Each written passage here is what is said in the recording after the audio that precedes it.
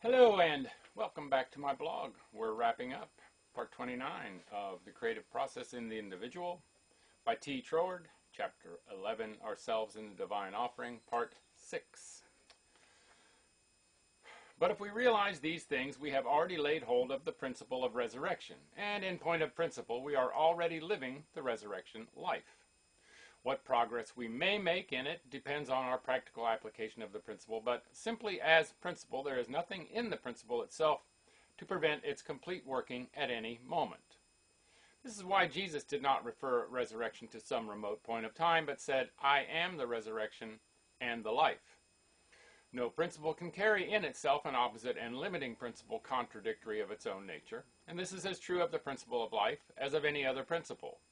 It is we who, by our thought, introduce an opposite and limiting principle, and so hinder the working of the principle we are seeking to bring into operation.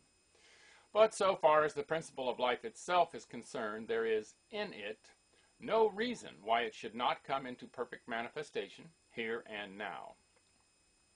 This, then, is the true purpose of worship. It is to bring us into conscious and loving intercourse with the supreme source of our own being, and seeing this, we shall not neglect the outward forms of worship. From what we now know, they should mean more to us than to others, and not less. And in especial, if we realize the manifestation of the divine personality in Jesus Christ and its reproduction in man, we shall not neglect his last command to partake of that sacred memorial to his flesh and blood, which he bequeathed to his followers with the words, "This do in remembrance of me." This holy rite is no superstitious human invention.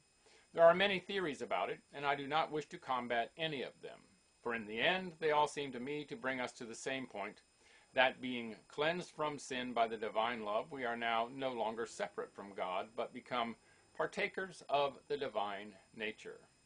2 Peter chapter 1, 4. This partaking of the divine nature could not be more accurately represented than by our partaking of bread and wine as symbols of the divine substance and the divine life, thus made emblematic of the whole creative process from its beginning in the divine thought to its completion in the manifestation of that thought as perfected man. And so it brings vividly before us the remembrance of the personality of God taking form as the Son of Man. We are all familiar with the saying that thoughts become things.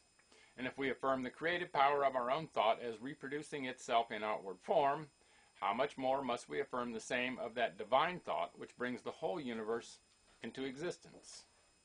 So that in accordance with our own principles, the divine idea of man was logically bound to show itself in the world of time and space as the Son of God and the Son of Man, not two differing natures, but one complete whole, thus summing up the foundation principle of all creation in one undivided consciousness of personality.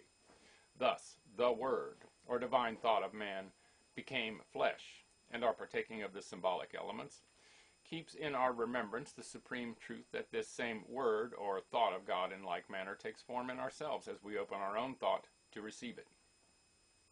And further, if we realize that throughout the universe there is only one originating life, sending forth only one original substance as the vehicle for its expression, then it logically follows that, in essence, the bread is a portion of the eternal substance of God and the wine a portion of the eternal life of God. For though the wine is of course also a part of the universal substance, we must remember that the universal substance is itself a manifestation of the life of the all-creating Spirit. And therefore this fluid form of the primary substance has been selected as representing the eternal flowing of the life of the Spirit into all creation, culminating in its supreme expression in the consciousness of those who, in the recognition of these truths, seek to bring their heart into union with the divine Spirit.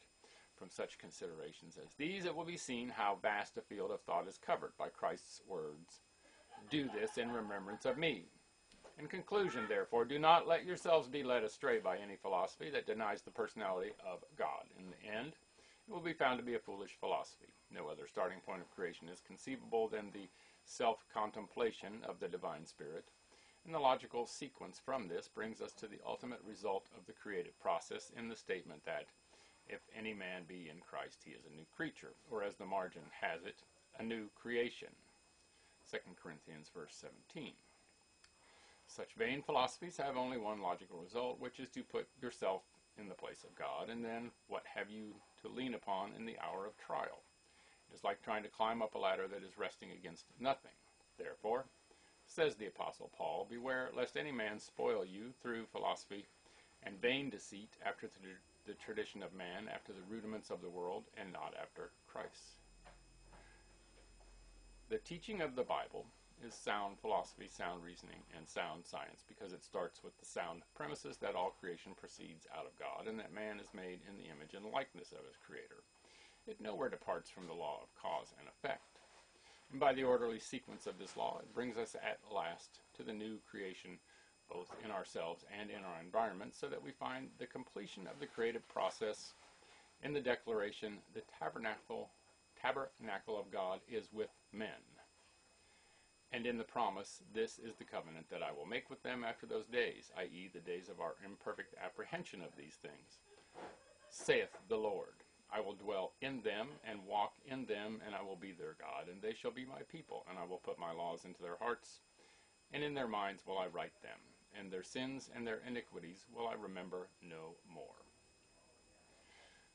Truly, does Bacon say, quote, a little philosophy inclineth a man's mind to atheism, but depth in philosophy bringeth men's minds about to religion. End quote. Bacon, Essay 16.